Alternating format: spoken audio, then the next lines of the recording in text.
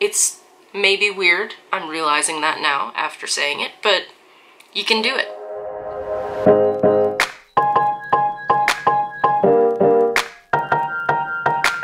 Hello friends, welcome or welcome back.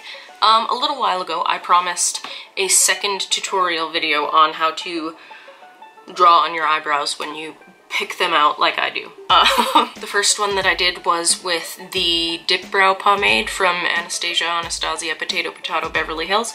And this one I'm going to use, for me personally, the Tartlet palette by Tarte. I'm going to use the shade Power Player.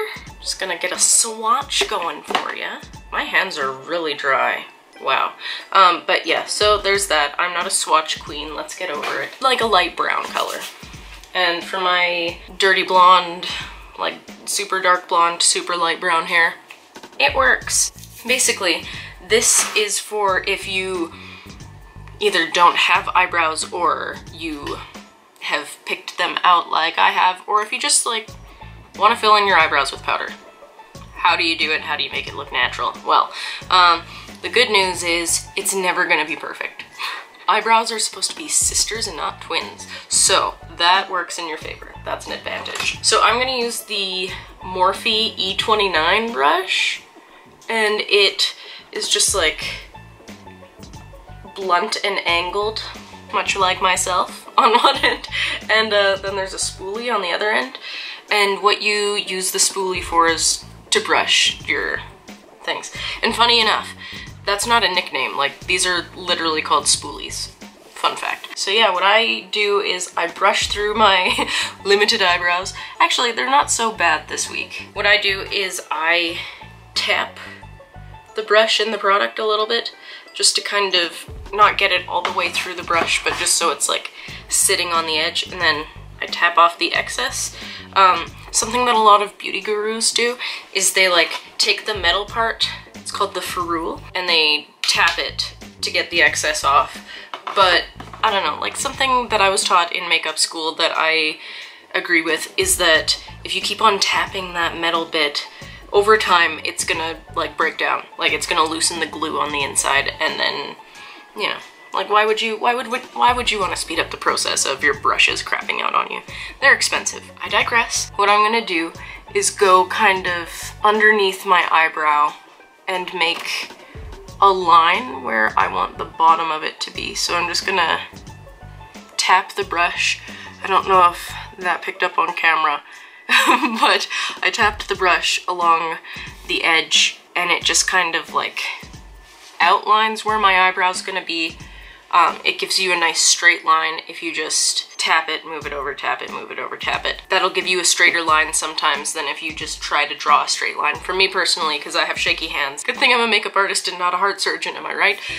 Anyway, so what I usually do is get one eyebrow fully done and then kind of try to match the other one to the first one that I've done. Because something that I find is if I do the same step on each individual brow, what will happen is I'll confuse myself at some point, and then it won't look great.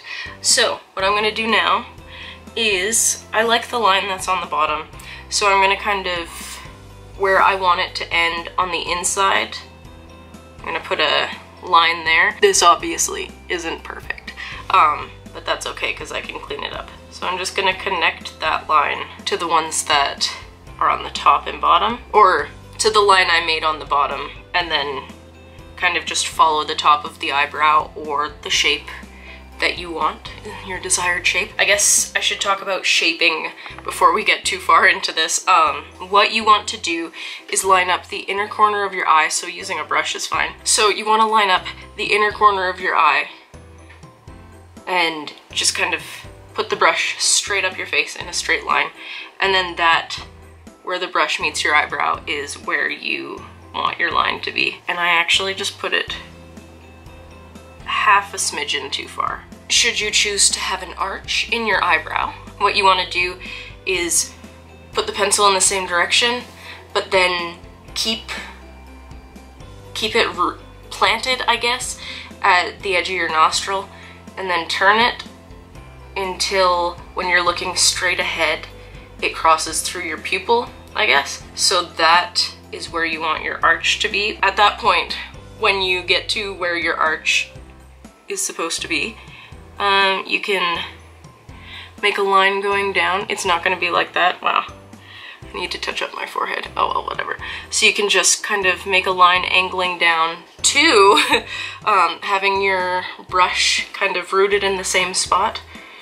You want it to line up with the outer corner of your eye, and then where that meets your eyebrow, that's where you want the tip to be. Once you have those lines all figured out, I'll do it in more detail on this eye. I kind of just don't go in for more product yet. I just like to blend it through my eyebrow, just pressing very lightly kind of in all directions to make sure that, like, if your eyebrow hairs that you do have move, then it's not just like a block of untouched skin. And then sometimes you can dip in one more time, tap off the excess. Not on something hard, please use your skin. Or like pretend you're smoking something, but that always feels weird to me, I don't like that. And then you can just brush with it. Let me see, how do I explain this? Make sure the brush is standing up like this, I guess, and just kind of brush it, pull the product this way a little bit. And that is your finished eyebrow.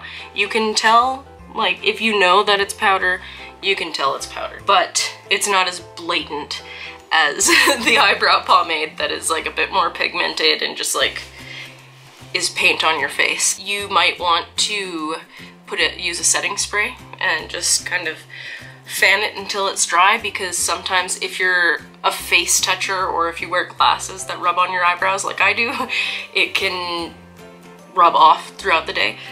So with powder, that's something you want to be aware of. So now for my second eye, I guess I'll do the measurement first this time, because not everybody will have measured their eyebrows first.